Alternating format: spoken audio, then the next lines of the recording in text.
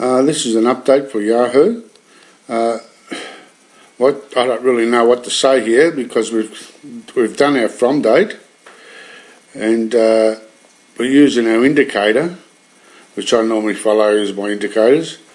I was very confident to say that it hit a top with my indicator. That showed it as well. Then it looks like it was like it was going to go down, and it still looked pretty low. But then we've got this big long spike of people buying.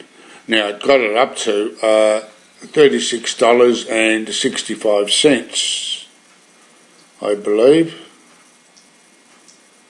Yeah, $36.64, and now it just comes straight down. Why this has happened to this to Yahoo, I don't know. There must be a perfect explanation for it, but there's been a big long spike of buyers. Okay, this is I will give you another update. Thank you. Bye.